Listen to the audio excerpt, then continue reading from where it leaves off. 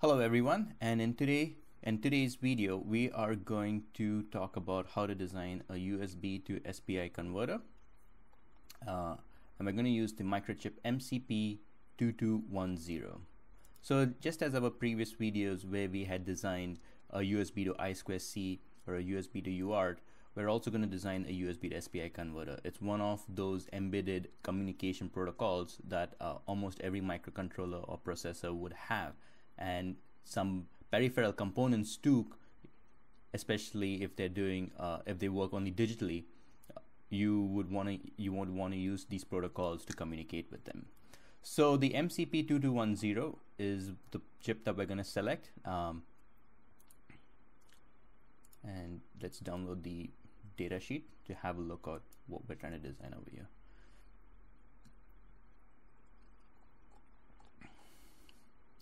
So the chip has the SPI output, and it has 8 GPIO general purpose input output pins.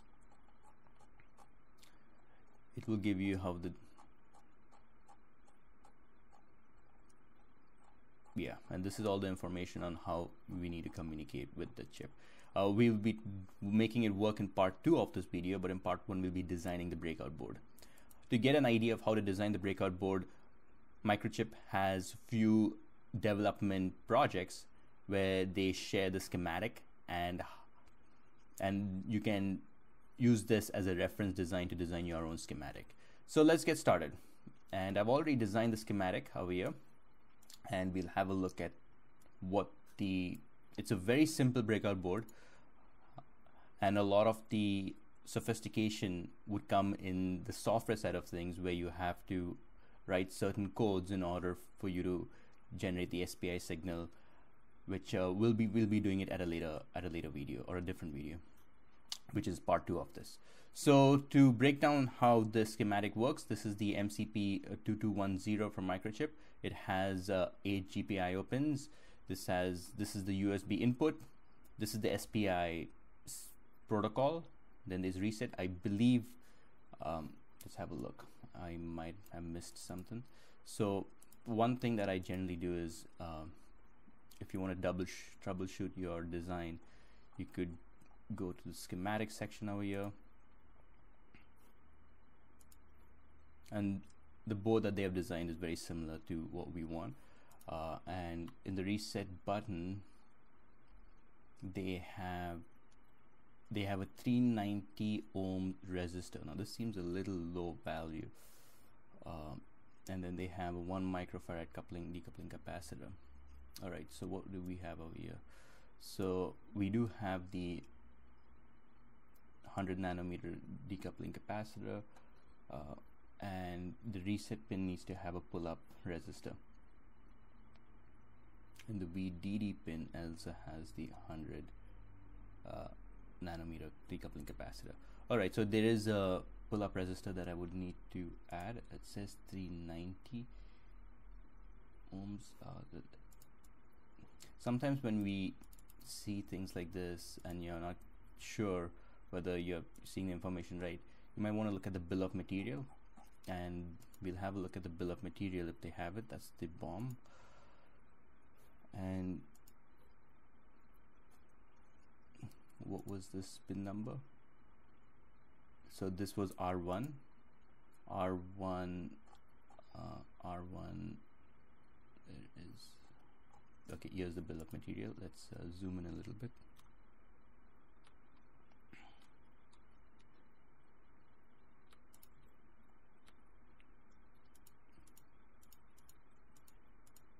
All right,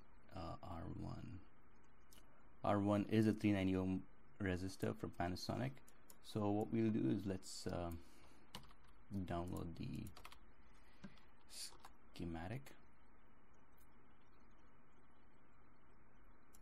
It's from Panasonic. Now if it is out of stock, we can always find a replacement or a component that is similar. So it says 0 out of stock. If you want, yeah, there's another one over here.